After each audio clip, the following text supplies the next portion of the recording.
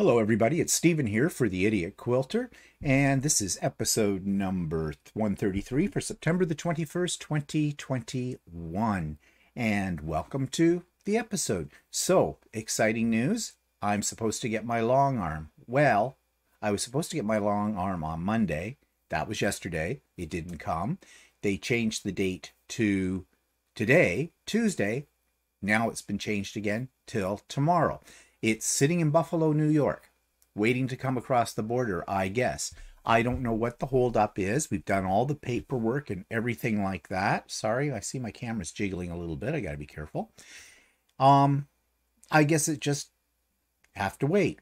I'm not that worried about it. Actually, coming tomorrow would be a better day anyways. Monday was a busy day. Today is a busy day. So, yeah, watch. It'll probably show up on Friday when I'm going to start the retreat, and more about the retreat in a minute. But we are ready for it to arrive. We've got the room all set up and ready to go, all cleaned out. We're pretty sore after all of that, but I'm happy with the end result. And I'm sure it's going to be worth it all when the long arm arrives. Now, the only thing I'm a little apprehensive about, but from what I've seen on YouTube and what I've heard from other people who own long arms, some assembly is required. It comes in 7 boxes, apparently, and it takes about 2.5 to 3 hours for 2 people to get it all put together. But it comes with a really extensive manual for doing that, and from what I have heard, it's not that difficult. So we shall see.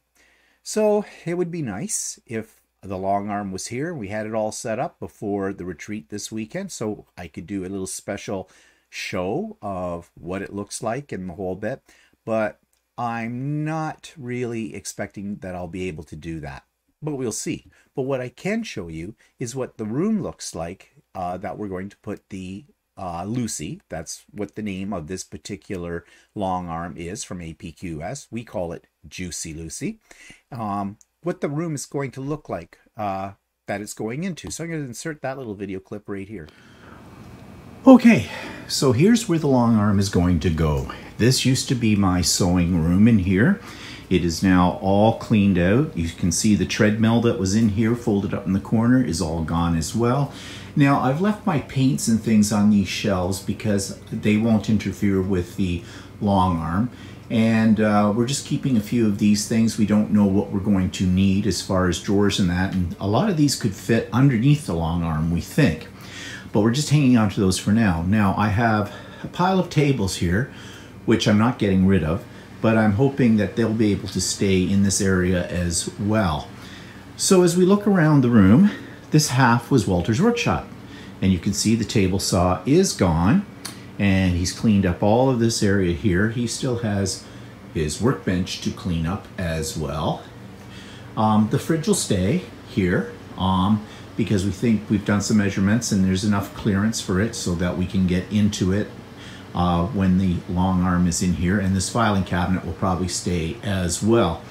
On the floor, we've taken up any carpet that was in here. I had a big area rug here in my sewing area. We've taken that, we've rolled it up. It's actually over there in the corner. We're hanging on to it for now, but we felt that the concrete floor would be better for leveling the long arm as well. And then we're going to look into getting some cushioned types of mats, sort of industrial strength ones for standing on when we're quilting, because this floor can get really cold and it's not that comfortable if you're standing for long periods of time. So this is what the area is looking like. It is ready for the Lucey. And she arrives right now, as far as we know, on Monday. So as you can see, we are ready with the space. Now, have I run into any problems with this, beside the fact that I'm not absolutely sure when it's coming? Not really. The whole process has been very, very smooth. Now, we did discuss this on Stephen and Walter Live on Sunday and talked about everything that we have experienced to date with ordering the long arm, and for the most part it has gone snag free, except for the fact that it Visa, which is my credit card that I paid for it on, didn't authorize the transaction. I think I discussed this in detail on the vlog, but just a quickie. Basically, I phoned Visa beforehand to let them know that this huge charge in American dollars was coming onto my credit card. I did that because I didn't want it to get blocked, as if it was a fraudulent kind of thing. And I phoned them. They said, okay, thank you for letting us know. They typed away on a computer and put that information in, and everything was ready to go. Then when I went to pay for the long arm, the transaction was rejected. Yes, of course it was. So I had to call Visa again and found out that whoever took the information put it all in the wrong spot in their computer files. And so security had shut me down. Nice. I had to go into a branch of the bank. It's the Royal Bank of Canada. Horrible bank to deal with. I will never deal with them. I haven't for years. I got rid of that bank. Years ago, I used to deal with them because they were horrible then. And when I say horrible, I mean like over 30 years ago, I got rid of my accounts from that bank. Because they're just stupid. But then most banks are, I guess. So anyways, I digress. I went into a local branch. Luckily, there was one about a kilometer away from me, so no big deal. Went in, was the first customer of the day because I got there just before it opened, and we got it all sorted out. And the person looking after me, he seemed to be a little frustrated with Visa as well. It was like, this is not unusual. Had this problem before. So anyways, got it all sorted out, got the payment through, and after that, everything else went along quite smoothly. So last stage of this journey of getting it is actually getting it here. And as I said, it comes in 7 boxes. Now, there was some mention that the heaviest of the 7 boxes is 120 pounds. So we're old men. Hopefully we can get it downstairs by ourselves. I know Just Get It Done Quilts, Karen Brown, she got one from APQS as well, and she got it off the truck and moved it into her spot all on her own. Now, mind you, she did have a little cart with wheels on it, and I don't think she had to go downstairs. So we'll make it. We've taken things that are heavy out of here before. It damn near killed us, but we can do it. Anyways, yeah, that's the new adventure. Someone asked me in a comment the other day or on Stephen and Walter Live if I was had some anxiety about this. Yes and no. I'm a little anxious about when it arrives. I'm excited to get it together and get started working with it. I'm a little anxious about the assembly process, but as I said, I've been assured from many sources that it's pretty easy. I mean, after all, I've put together 3D printers from scratch. How hard can this be? Right? And then there's the learning curve, learning how to use it. I'm not worried about that. I have great support here in my area through Whirls and Swirls with Tracy Russell. You can check out her YouTube channel. Just do a search for Whirls and Swirls.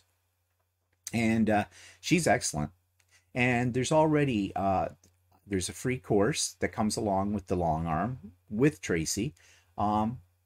That's a whole day course that allows you to play on her Lucey. She has several different models because she has a long arm business. And she talks about maintenance and tips and tricks and things like that with it all. Now, we've taken a couple of courses with Tracy before. This is not our first rodeo on a long arm. We don't have extensive knowledge of how to use a long arm, but we have used it a couple of times. We've rented time on Tracy's long arms to do some quilts. So I've already have some experience. I kind of know what to expect, but I'm sure there's always a few little surprises. And thus the learning curve. So anyways, maybe by this time next week, I'll have a juicy Lucey to show you. Okay, so that takes me to the demo of the week. And as you know, I've been setting up my sewing room. I'm very pleased with how it has turned out. I'm still doing some fine tuning. You know, you put things in drawers, and then you start to use things and you realize it would be more convenient to have that in a different drawer. So I'm still working on that. As I get back into working on my projects and things, I have been relocating certain things in drawers to make them more convenient. But one of the things that I'm really happy about that I have now is I have decent fabric storage and I can see all my fabrics that I own. Before, they were tucked in baskets and in drawers, and I really didn't know what I had in my stash. And when it came to picking out fabrics for a project from my stash, it wasn't very convenient and it wasn't a lot of fun to do it because you had to open and close drawers, pull out baskets and things like that. Now I have my largest pieces of fabric, which are usually a meter and up, all nicely folded on display on a bookcase that formerly held my crafting supplies. And now at a glance, I can see what I have and I can go and shop my stash. But I thought I'd show you a little video of how I organized that, how I folded the fabric so it would fit on the shelf. So I've made that video and I'm going to insert it right here. Today I thought I'd talk about how I store my fabric. Now you know that recently I've changed my sewing room and moved it into my craft room, which is now my sewing room. And these shelves used to hold all my crafting supplies, but now they hold a lot of my fabric. And the way that I do this is, well, first of all, I want them put out on exposed shelves because I don't know what I have. When they're tucked away in a drawer somewhere or in a box, I can't see what I've got and I end up buying more fabric than I need. Now, that's not always a bad thing because I like having a good stash of fabric. But now I know exactly what I have at a glance. So what you can see on this top two shelves is folded fabric. Most of the pieces that are up here are anywhere from 1 to 2, 3 meters of fabric. And the way I fold them is I take the fabric out and I fold it from selvage to selvage, double it over, and then I take a short little ruler, and I'll show you what I mean if I've got one sitting here. And I don't, but let's say this was the ruler. I have one that's a little fatter than this, and I just lay that down on top of the fabric and just use it as a guide for folding the fabric so I get everything a uniform size. And if you don't know what I mean, you can find lots of videos about folding fabric and many of them use this technique. That's where I learned it. So all the fabric is standing up on its edge and I do clip it. I bought some of those little plastic clips that you find when you buy a shirt, a dress shirt, and they usually use these little plastic clips to adhere the shirt to the cardboard stay. I bought a package of 200 of those from Amazon. I need to buy some more actually. And I just clip them on the top and the bottom and it keeps everything very neat. And in some cases I used binder clips because I ran out of those little plastic clips. As I said, I need to buy some more. So I can see all my fabric here, but not everything fits that neatly on the shelf. So if you look down here, there's some little blue baskets, and these have smaller pieces of fabric. You know, they're maybe the size of a fat quarter, slightly bigger, and I just fold those and put them in the basket so that the fold edge is on the outside and I can see what I have a little better. Now here's an example of what I'm talking about. Now, I also have little blue baskets like this in the drawers of my sewing table for scraps, large scraps. Not little bitty pieces, not crumbs, but large scraps that I can actually fold that are maybe slightly smaller than a fat quarter. And I do the same thing with them. I fold them this way, put the folded edge up so I at a glance can see what I have in terms of color and that kind of thing. There are some drawers down here that are marked as fat quarters because fat quarters are already come neatly folded and I'm a sucker for fat quarters. I keep them in these little drawers all labeled as such. So that's how I store my fabric. And yeah, you know, you do have to keep it neat. And so, you know, it just kind of forces you to keep things neat because, you know, it looks nice. It's part of the decor. Fabric is beautiful. So I am enjoying my new setup. Now, one other thing I have found is the other day I was doing some sewing, putting some binding on some table toppers for Christmas, and I had my sewing stool. That's what's down at the far end next to my sewing machine. And it's the stool that I used in the old sewing room too. But when I got up from it, and I hadn't been there that long, a couple of hours, my back was sore. And Walter had been complaining about that too, because on one of the Stephen and Walter lives, he actually used that stool to sit on while we did it. And he complained about his back really feeling sore after he got off that stool. Well, the biggest problem is back support. Now, the chair I'm sitting in right now, this office chair, has back support, but it won't fit in that area where my sewing machine is. And that's one reason why I'm still using the stool. But I thought, you know, I sit there for long periods of time, and you should get up and stretch on a regular basis. But, you know, you get involved with a project and you don't end up doing that. And then you pay for it with your back. At least you do when you get to a certain age. My age. I don't need to be reminded that I'm getting up there in years with having a back pain. So I went on Amazon and I found a stool with a back support that will fit. I'm pretty sure. I read their measurements. I measured my existing one and it should fit in that spot without any problem. And I'm hoping that solves the problem. It would be nice to have a nice sewing chair, but I just can't get one in that particular space. Now, yes, behind me is my embroidery machine, and I could switch the machines out. But the reason I'm not going to do that is because if I do a Zoom, all of my stuff for doing my Zoom is at this end of the room. And if I'm watching videos, there's a TV set up in this corner. If I'm watching the TV, if I'm watching a Zoom or I'm watching a YouTube video or whatever, my back would be to that if I had the sewing machine sitting here. So that's why it's down at the other end, so I can face that. And I really can't rearrange any of the stuff in the room. Well, I could, but it's another major, basically renovation in order to do that.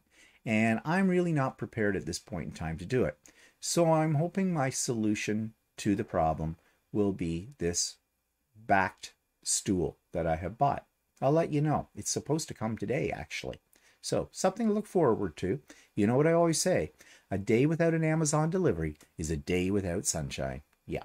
So moving on, it's time to do the subscribers quilt of the week. And this is not a quilt. It is a painting. And you know, I like to feature not only quilts on this channel, but anything that people have created. So keep that in mind if you want to send me some pictures. Want me to feature you. I will accept garments, quilts, paintings, mixed media, art journaling, whatever, knitting, crocheting. Send me a picture. Send me a brief description of what the item is, and I'll feature you here on the Idiot Quilter. Because after all, it may say the Idiot Quilter, but maybe I should broaden it to the Idiot Crafter. Well, I'm not going to change that because I like the title already, and you're used to it. But it's open to anything that you create. So here's Judith Letson's lovely painting. This week's subscriber's quilt is not a quilt at all, but a painting. And you know I like to show not just quilts, but people's artwork. And this one is stunning. This is by Judith Letson, and she says, "Hi, Stephen. Attached is my newest painting. I haven't even signed it, as I was finishing it this morning before the Zoom." She's referring to the last month's Craft and Chat. "Enjoyed doing this painting, and now off to the next one." So yeah, Judith, this is really, really nice. And you know, I like the way that you've set it up with a quilt in the background as well. But it looks very realistic. When I first looked at it, I thought that was an actual set of curtains. But it's a lovely painting. I wish I could do something like that. So thank you, Judith, for sharing that with us. I just wish I could paint like that. I really do. Of course, I gave away all my supplies, so now I have nothing to paint with. Oh well, back to quilting. Okay, so that takes me to the contacts or the list of resources this week. They're in the show notes. Of course, you see there is a plea in there for features for pictures of your creations. I've already talked about that, but I'm also looking for interviews. I have a new interview going up this week. I have one next week, and I'm hoping I have one for the week after that, but after that I'm out of interviews. So come on, you know the drill. Okay, there is a link to this weekend's Idiot Quilter Retreat. There's an FAQ link, as I've told you before. You just click on that. It gives you all the details about the retreat. There is a Zoom link to the Icebreaker Cocktail Party on the Friday night, September 24th, starting at 7 p.m. Eastern Standard Time. And there's a link to the retreat itself that starts at 9 a.m. Eastern Standard Time on Saturday, September the 25th. All are welcome. And right now I have a little over 40 people that have told me they wish to attend. So based on that, I still have lots of room. I can handle up to 95. You can come and go as you please. But one thing I will tell you, when I do the draws, which will be throughout the day for prizes, you must be present when I make the draw. If your name is drawn and you're not there, I'm sorry. No prize for you. Okay? No soup for you. Somebody will not understand that reference. So it should be a lot of fun. The icebreaker, we're going to play games, bring something to show people for a show and share. It's just going to be a lot of fun, and I hope you'll be able to join us. You're also going to find a link to this week's interview with two fascinating ladies who are both mechanical engineers, and they're professors at university. Now, you might find that kind of strange that these two ladies with that kind of education level are quilters. Not really. Think about it. Mechanical engineering, how much mathematics do we use in quilt making? A lot. So I imagine they're very good at writing patterns. But they were very interesting, and I have never done an interview where I interviewed two people at the same time, so that in itself makes it unique. So be sure to check that out. The link is below. There's also a link to the latest So Chatty. That was episode 26, Purchasing a Long Arm. And we talked a little bit about the ins and outs of that. And there is a link to the pattern of the week and to the online fabric store of the week. And actually this week, the online fabric store I've actually physically been to. It was some time ago, pre-COVID days. Okay, so that takes me to the YouTube channel of the week. Now this is one that I go to every now and then. It's actually bits and pieces that come from a public broadcasting station. It's called KS Production TV, and they deal with a lot of arts and crafts kind of programming. And they do have a series about quilting, which I find very interesting. And I think if you're a beginner, you'll find it even more interesting. So I have a little video clip I'm going to insert right here to talk about that. This week's YouTube channel of the week is called KS Productions TV. This is a public broadcast station that you might actually be able to get on your cable subscription. But if you can't, you can go here to see some of their shows. And they have quite a few shows for both quilters, sewers, and crafters. As you can see here, they have something called It's So Easy, where they talk about various sewing techniques for various projects. We have Fresh Quilting, which has a whole lot of videos in their playlist on a variety of topics related to quilting. And they have Make It Artsy with Julie Fafe-Bolzer, who's been around for a long time and is very popular in the art journaling and mixed media community. And then if you're into things like beads, babbles, and jewels, well, they have something here for you as well. And further on, they have crafts for kids too, and scrapbook soup. So if you're a scrapbooker, there's lots there. So really, there is quite a bit on this YouTube channel for those of you that like to create. So check out KS Productions TV. So that takes me to one of the patterns I have hanging on my vision board. It is one that comes from the Fat Quarter Shop. I have not made it yet. I was thinking this would make a really neat Christmas table topper. I don't know if I'll get to it before Christmas, but you could make this out of any fabric. And it's called a Swirling Star Table Topper. And I have a little review of that I'll insert here. This week's pattern that someday I want to attempt to make is called the Swirling Star Table Topper. And this is by someone called Krista Moser, The Quilted Life. Now, what I'm showing you here is where you can get this pattern free. It's a free download from the Fat Quarter shop. Now, I did go to the Krista Moser site and look for this pattern, and I could not find it. Now, the one thing about this pattern, though, that you need to also purchase to be able to make this is, and if you look right here, it tells you, this pattern is designed to work with the ruler instructions that come with the Creative Grids 60-degree diamond ruler. And I did buy that ruler, but I have not yet made this pattern. So if we look down, it gives you the fabric requirements. It says you need 6 red fabrics. You could do this in any color you want. You need 6 blue fabrics, 1 fat quarter, a blue accent fabric, and then strips for binding on this.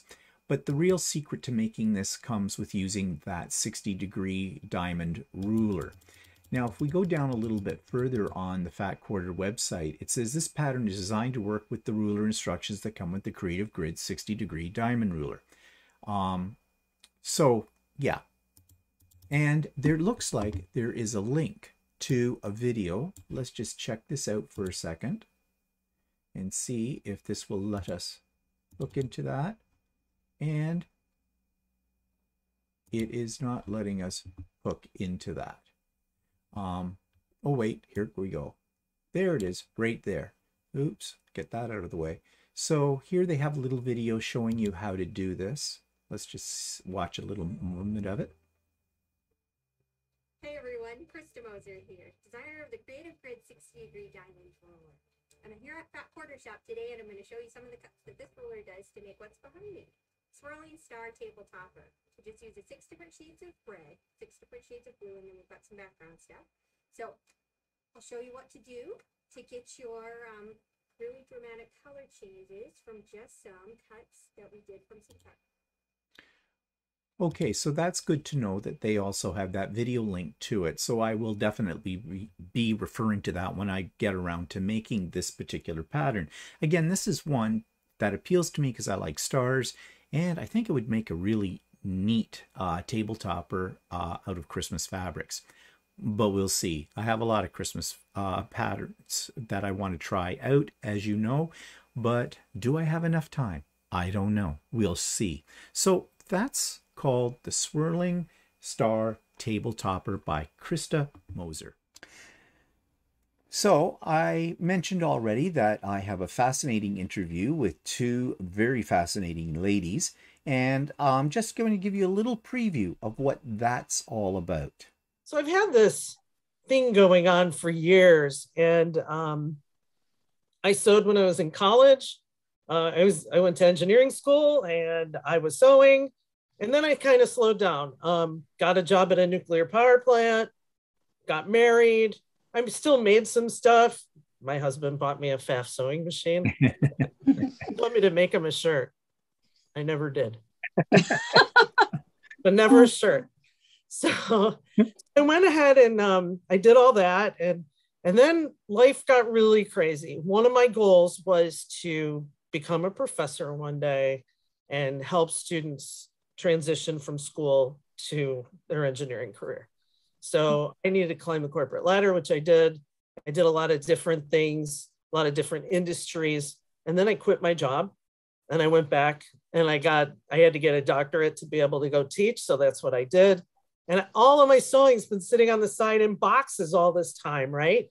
So we move, I get tenure, and those boxes started to open. We have a 3-car garage, and over the 3-car garage is my sewing room. Oh. And so I have all but 2 machines are out. The 2, I need to fix them. They're old Singers. They're almost featherweights, not quite. So I'd have some motor work to do and stuff like that on there. But I've got this playroom, and I go play in it, and it's been great fun. I make all kinds of things now, so I'm back at it. Wow, that's amazing that that you have a whole different career from what you started out with, and like an engineer. Really, that's impressive. An engineer for that kind of thing, and then into sewing. But then again, quilting too is very mathematical, as is engineering. So I can see the relationship. So Diane, I know you're also trained as an engineer as well, according to your bio. Yes. So first of all, what's your full name? Where are you located? And Okay. give us your bio. My name is Diane Peters, and I'm located in Flint, Michigan. I teach at Kettering University, a small private university in Flint. My background is in some ways similar to Anne's, in some ways different. I didn't have the experiences with somebody ripping out my stitches. And I'm actually the one who got my mom into quilting. So that takes me to one of my quilts. This is a scrap quilt I made some time ago. I call it the vintage scrap quilt, and I believed I made it from the leftovers that I had from one of the quilts that I made for a friend of mine. And it, I love to make scrap quilts, and yeah, not only is it a great way to use up your scraps, but it's also a chance for you to design something that's unique. So I'm going to show you that right here. The quilt I want to critique this week that comes from my collection, I entitled Vintage Scraps, because it is a scrap quilt.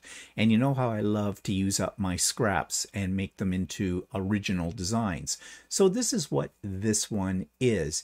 And I just was playing around with flying geese on this particular quilt, and some border treatments as well. And a lot of this was just picked at random, except for the sashing. I tried to keep it pretty much consistent all the way around. I did use an outside border as well from another leftover bit of fabric, and I think this might be a Tim Holtz fabric that's here. In fact, many of the fabrics in this could be Tim Holtz. Now, when it comes to actually doing, and I'm just going to try and blow this up, and I can't. So there we go. The quilting I've done in this picture isn't very good of it. Looks like I probably just did stitch in the ditch and maybe some walking foot wavy line quilting. I really can't see it that well in this picture. So I think it turned out pretty good. It's a bit on the rustic side. The colors do work together. And it does look a little distorted, but that's more the picture than the quilt itself. At least that's my story, and I'm sticking to it. So this is one made from scraps called Vintage Scraps Quilt. And that takes us to the online fabric store of the week. And I've already mentioned that this is one I've actually physically been to. It's called, now I'm going to butcher the name because I'm not sure how you say it at all. I want to say that it is Hyggeligt Fabrics. I am probably completely wrong about that. But this fabric store I went to a couple of years ago before COVID. It's in the area in around, it's west of us by a couple of hours. It's in a place called St. Mary's, little tiny community. And it's a great store, especially if you love Cafe facet fabrics, and I do. They had the largest collection I've ever seen anywhere. Their prices are pretty reasonable too, but I did go to their website and check them out, and so here's my review. This week's online quilt store is called, and I don't know if I'm going to say this correctly, Hyggeligt Fabrics. And I have actually been to their store. It is located in St. Mary's, Ontario, Canada. And it is a great store if you really love Cafe facet fabrics, which I do. So let's just examine their store, shall we? So here we have right on for the first page, we have all kinds of facet fabrics. And it looks like they sell by the yard, not by the meter. You know how I feel about that in Canada. But it's $8 a half yard, so $16 a yard. And that's not a bad price. They show new products on their front page as well. They have some of his books. And then they have their info at the bottom where they're located and who you can call if you want to make an appointment, because it looks like they say they are open, but they have curbside pickup until further notice. At the time that I'm recording this, we are not in lockdown, but that's not to say that there's not certain restrictions and things to be taken. And since if you're going to make the trip to their actual store, you might want to check that out. So let's take a look at their fabric. And here we are. Now off to the side, they have K Facet Collective, Oakshot, they sell Tulip Pink, Liberty London. They have wide backs. Someone called Anna Marie Horner, I don't know that person, and then more fabrics. And it looks like you can shop by price range as well, which is kind of nice. So let's just take a look. I know all about K Facet, most people do, but I've never heard of this one. So let's go to Anna Marie Horner and see what her fabrics look like. Sort of a combination between Tulip Pink and K Facet is my first reaction. Very pretty, nice prints, and again, it's $16 a yard. Okay, let's just go back and take a look at more fabrics and see what we have here. So is this the entire collection that they have? No. It looks like they also have something called Yoko Sato Box Yoko's Baskets. I guess that's sort of a boxed set of fabrics. Now these ones are fairly inexpensive. $4.98 a half yard for what read as solids. PBS, Lapis Red Violet. I'm not sure what that is. I've not heard of that brand before. But anyways, they have quite a few. They have Moda, Grunge, Cotton Solids, Painter's Palette. So lots here, linen as well. So let's take a look at what they're selling for threads. And they're doing Wonderfill and Ifina.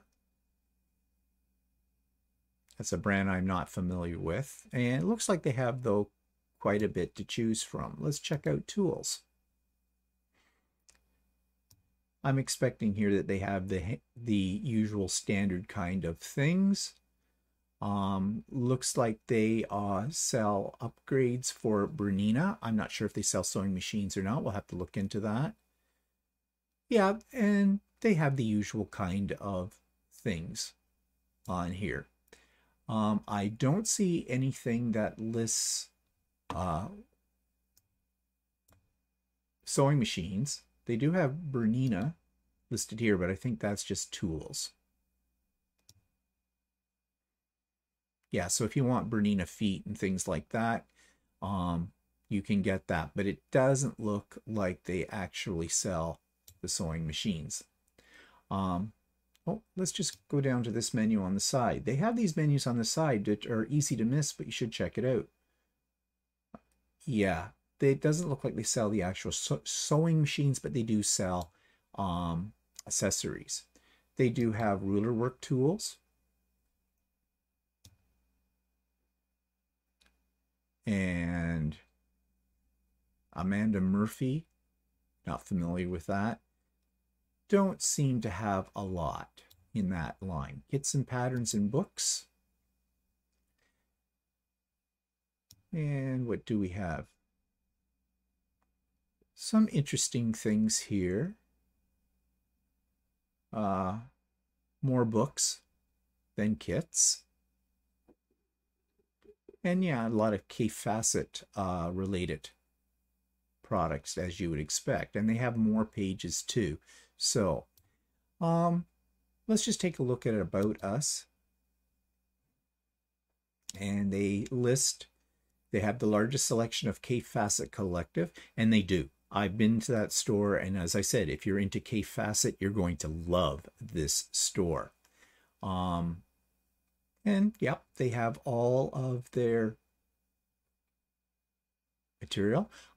These people, I did meet some of these people in here, all three of them actually. I saw them in the store when I was there a couple of years ago. All very helpful, very friendly people. And I believe they had one section of the store that had a long arm set up in it, and I think they do custom long arming. Don't quote me on that, but I think they do. Okay, and it looks like they have gift certificates as well. So I would say that definitely go to their website if you're interested in Hyggeligt Fabrics especially, but they did have the Liberty of London ones, which tend to be sort of pricey and not as easy to get.